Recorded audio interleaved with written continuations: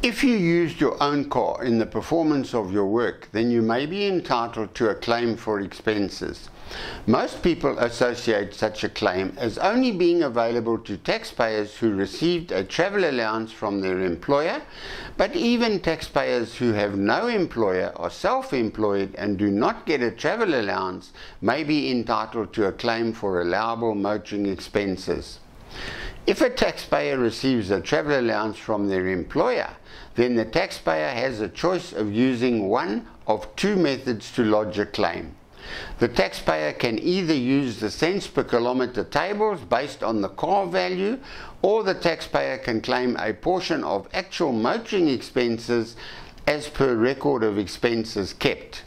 If you do not receive a travel allowance from an employer and wish to claim for motoring expenses, then you have to claim your expenses for fuel, oil, maintenance, etc.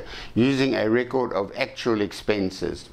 You cannot claim both cents per kilometre as well as expenses. Whatever option you use to claim, no claims will be considered if you do not have a logbook detailing private and business mileage details. For taxpayers who did receive a travel allowance and have a choice of how to claim, by far the most common method of claiming a deduction against travel allowance received is by using SARS's cents per kilometre tables. This is the set of tables issued in the budget of February 2018 for the tax year ending February 2019. The table shows the fixed costs and cents per kilometres that may be used for fuel and maintenance to determine the claim for business distance for cars of different values. Let's talk about the three codes which may appear on an IRP5 for travel allowance paid. The three codes are 3701, 3702 and 3703. Code 3701 is the most commonly used code for a car allowance paid by an employer to an employee for the employee using his own car for business purposes. This allowance is taxable, and 80% of the allowance is taxed by the employer at salary source.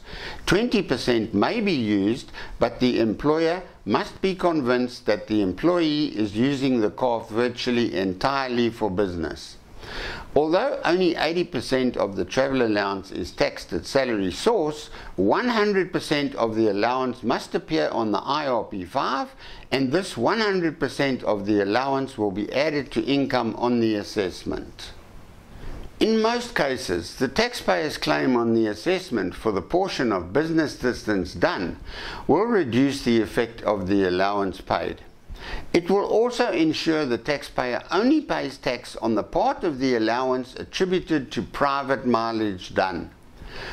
Code 3702 is a reimbursive travel allowance which is taxable. The taxpayer was reimbursed by the employer for travel expenses incurred.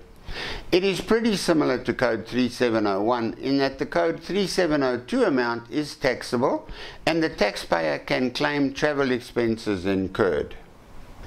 Code 3703 is a reimbursive travel allowance paid to an employee in pursuit of business where the reimbursement works out to less than £3.61 per kilometre.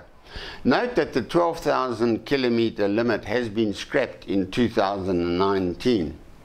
The reimbursement amount is non-taxable up to £3.61 per kilometre, and you cannot claim against it if the reimbursement amount is £3.61 per kilometre or less.